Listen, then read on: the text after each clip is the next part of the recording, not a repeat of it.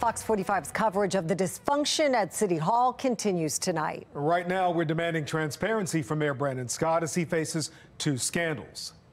Fox 45's Rebecca Pryor is questioning his silence on a new bill moving through City Council to repeal term limits. Our team coverage begins tonight with Jeff Abel and a closer look at how city contractors are handled following a controversy surrounding a donation the mayor accepted from a city contractor. Jeff? Well, there are some tough words tonight for Baltimore's Board of Estimates, who some critics complain are playing right into the hands of city contractors. At City Hall, there seems little resistance to a city contractor who repeatedly asks for more funding and who repeatedly receives it. The Board of Estimates is no longer a fiscal watchdog. It's just a fiscal lapdog. The company, which was awarded a $26 million contract 6 years ago to repair the city's underground utility network, has year after year been awarded more funding to complete the project. Now, that $26 million conduit contract has now cost taxpayers more than $130 million. When we see contracts that are given out that have overages of, sixfold, that's unacceptable. And the Board of Estimates needs to do a better job in monitoring and doing oversight of these contracts. The latest infusion of funds came last month when the city's Board of Estimates approved another $12 million for the project. That came just days after Mayor Brandon Scott received a $5,000 campaign contribution from J.P. Grant.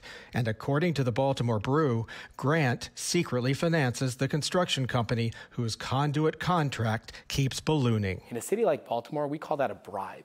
That's what it looks and walks and talks like. The mayor and his 2 appointees on the city's Board of Estimates typically control the outcome of the board's 5 votes, and that, according to watchdog David Williams, is a problem. There needs to be fewer political people, more fiscal watchdogs on the Board of Estimates. That's a contribution. There's nothing else to say. Last week, the mayor discounted any connection between the contribution and the ballooning contract, but taxpayer advocate David Williams insists the system is in dire need of repair. When the weakest link of the chain is the mayor, you are in trouble. And that's why you see contracts that go from $20 million to $120 million, because nobody is watching. Nobody is doing the proper oversight. Well, there is nothing preventing city officials from accepting contributions from city contractors. However, the city does not allow them to participate in business related to them. We're live tonight. Jeff Abel, Fox 45 News.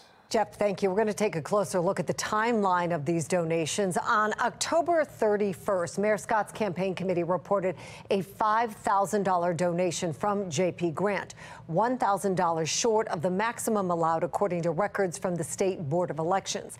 On November 2nd, Scott received 2 other identical donations. According to the Baltimore Brew, both are connected to a company linked to J.P. Grant. 2 weeks later, the Board of Estimates approved a $12 million contract with that very company. The mayor did not vote on the contract, but his appointees did. It is also important to note that 3 years ago, after news of Grant's illegal contributions to Catherine Pugh broke, then Council President Brandon Scott returned his donation from J.P. Grant and called on the Inspector General to investigate him. Mayor Scott is staying silent on a new piece of legislation that would repeal term limits. Now, he supported the measure that voters passed with 72% support last month. Well, listen, I supported term limits and voted term limits twice. So for me, we know that the voters have spoken. Now, Fox 45 News is pressing the mayor, asking if he'll take a stand. Rebecca Pryor continues our team coverage. Yeah, last month, voters made their voices heard by overwhelmingly passing term limits. But now that decision is back up for debate as the mayor remains noticeably silent.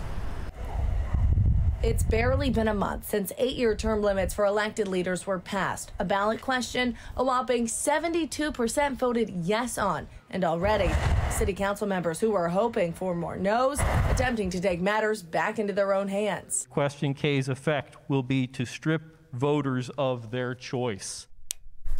Last week, Councilman Ryan Dorsey introducing a bill that would contradict what voters just chose by putting the question back on the ballot in 2024, this time asking voters to repeal the newly passed term limits. The people lined up to fill the seat are more likely to have been bought and paid for by wealthy and powerful interests, just like question K itself. Council members Odette Ramos, Danielle McCrae, and Christopher Burnett all agreeing to sponsor the bill, while others, like Councilman Yitzi Schleifer, spoke out against it.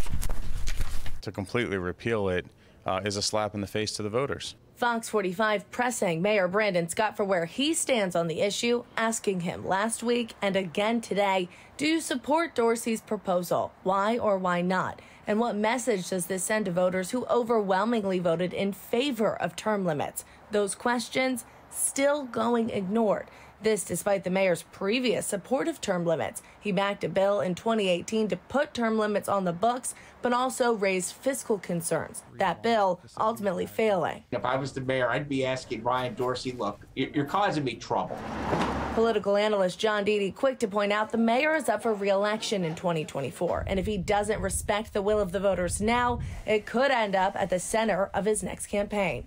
I think that could come back to bite not only the mayor, but a lot of other candidates running, because basically you're looking down at the voters by saying, you passed this legislation on Monday, on Tuesday, let's explain why it was wrong. And while Scott's choosing to stay silent now, eventually he may have to pick a side. You can't, sit on the sidelines for a long period of time on this. And if the council passes it, the mayor's got to respond to it one way or the other.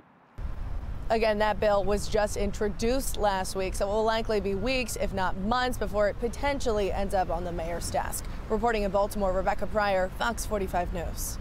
We sent questions to Councilman Dorsey asking 72% of voters approved question K. Why aren't you listening to your constituents? Why do you refuse to accept the voice of the people? Are you willing to put your career on the line for this piece of legislation? Fox 45 News reached out to the councilman with those questions 3 times, and we still have not received a response from him. That brings us to our question of the day. Will you vote to replace your council member if they vote to overturn question K? So far, 97% of voters are saying yes. Head to foxbaltimore.com/vote to weigh in.